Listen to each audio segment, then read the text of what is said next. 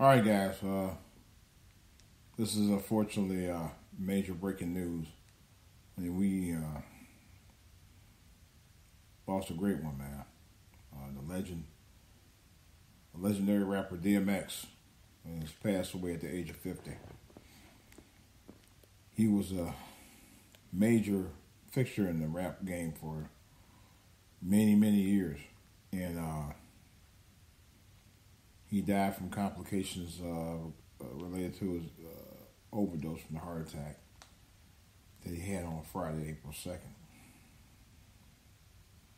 He was taken off life support not too long ago. And he was a rapper, songwriter, gifted and talented. Not only as a rapper and songwriter, but as an actor too. I thought he had so much potential left in him, man.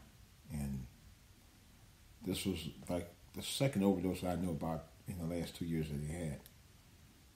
And it's unfortunate that it took him. I'm really, really sad about it, man. DMX was my all-time favorite rapper, and he always will be my all-time favorite rapper. I don't think anybody came the way he did as a rapper with the fervor and the fire that he brought in the rap game. It's a damn shame, you know.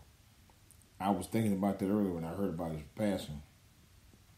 And I can't think of two rappers right now that could match anything X has done. Not two, as far as I know.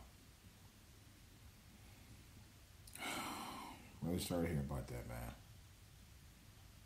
Well, my heart really goes out to the family of Earl Simmons, who was DMX's government name.